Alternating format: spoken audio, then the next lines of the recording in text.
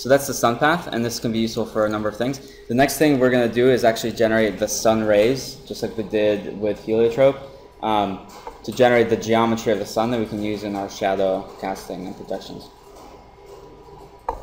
So to generate the sun rays, we can go to the Eco sun rays node.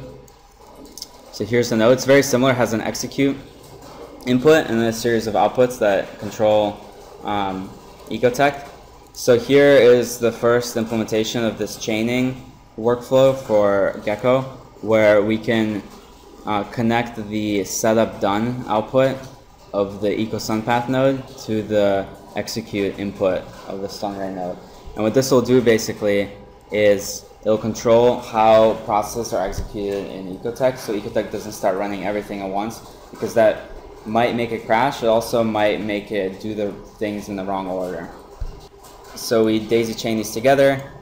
We have a true, so this is executing, but we need to give it some information about where we want those sun rays to be created.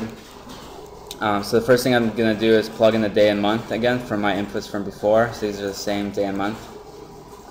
Then it needs a time value. So this is in military time again, from 0 to 24 hours. You can specify an exact time of day to generate the sun ray. So the first thing we can do is say at 2 o'clock, which is 14, we can just specify with a slider what's the sun angle there. And then for the scale factor, we're going to plug in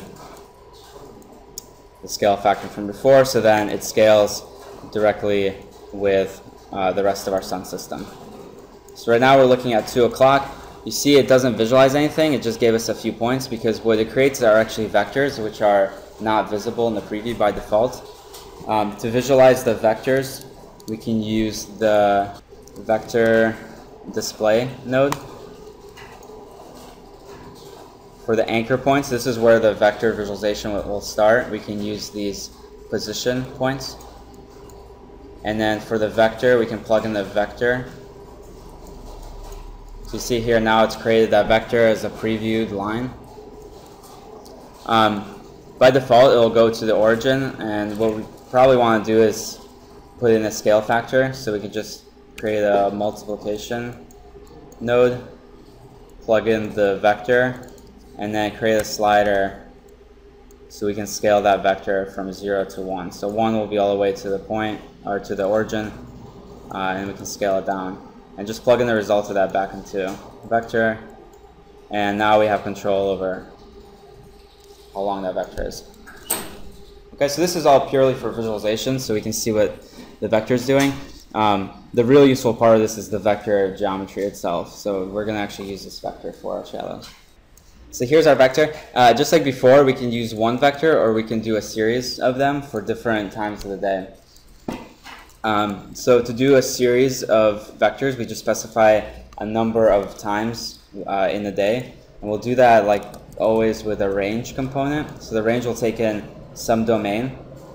And this will be the min and the max of all the hours that we want to look at. And then a number of times that we want to divide that range into. So to start with, maybe we can specify using a panel some range that we're interested in. Maybe I want to look at from noon to I don't know, 4 o'clock or 6 o'clock. So we can plug that into the domain. And then for the number I want to look at, maybe we'll start with 10 times in the day. So we'll plug that into number. So the range, you can see, it creates 11 numbers between 12 and 8. And we can plug all of those into the time. And now we have a series of vectors between the times that we want. So going from noon until 6 in the evening. If we want to look at the whole day, we can also directly plug in the sunrise sunset into this, because sunrise sunset, you can see, creates a domain, and then that's exactly what this is looking for. So if you plug this in here, you actually get a range over the entire day, which is driven by the number of segments we specified. So we increase this and decrease it.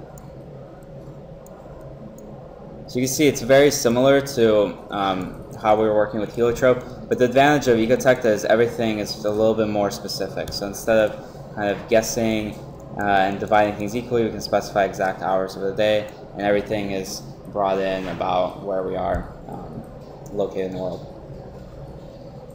Okay, so there's our basic setup. It's pretty diagrammatic right now. The major component of this that we're going to use are these sun vectors to do a shadow study. And this works a lot like before.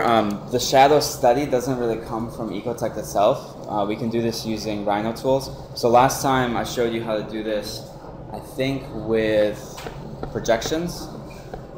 This time I'm going to use a different tool within Grasshopper just to show you a variety of ways you can do this, which actually calculates the amount of time that rays fall into a mesh. So this is a little bit more of a Ecotect style analysis, but it's built into the mesh tools within Grasshopper.